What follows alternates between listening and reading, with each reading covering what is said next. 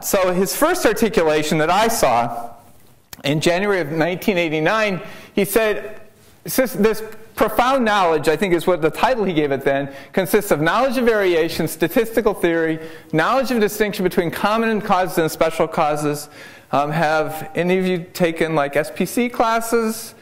What it says is, Walter Shewhart and subsequently Dr. Deming, Walter Shewhart created structures, statistical control charts that create limits but basically separate the noise from the signals. Sort of say, if there's variation within these limits, you should not treat individual values as though they are from fundamentally different cause systems. That's a big problem we have today, by the way. You know, every variation is meaningful, we think, right? We treat every variation as though it's got meaning. And Shewhart gave us rules to sort of say, here's where you can draw bands and say, if things are within these bands, you should treat them as though they're from just chance results from the same system. Knowledge about losses from tampering, and tampering relates to basically treating common causes as special causes usually. Random variation as though there's a specific reason for that data point, which is something we really commonly do. Knowledge about interaction of forces, knowledge about operational definitions. There are lots of kinds of definitions in this world.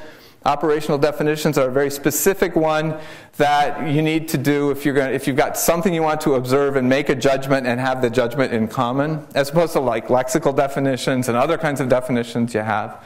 And he said he would tell you, Dr. Deming would have told you that operational definitions are really important for doing business and having common understanding between suppliers and customers and things.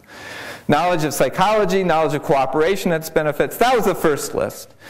And the second list, 2 months later, was much longer. So this is the first half of the list. We'll come back and look at some of the individual things. But there are lots of bullets. You know, it sort of was evolving very rapidly.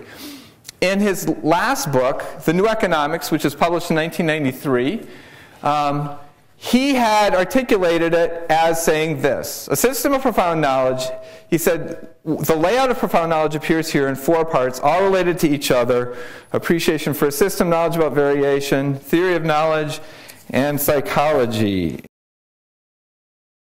Dr. Deming said, the system of profound knowledge provides a lens, excuse me, it provides a new map of theory by which to understand and optimize the organizations that we work in, and thus to make a contribution to the whole country.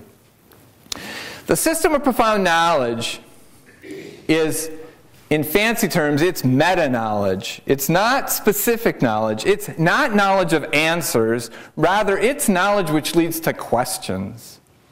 It causes you to ask different questions, and then you can use subject matter knowledge to come up with your answers.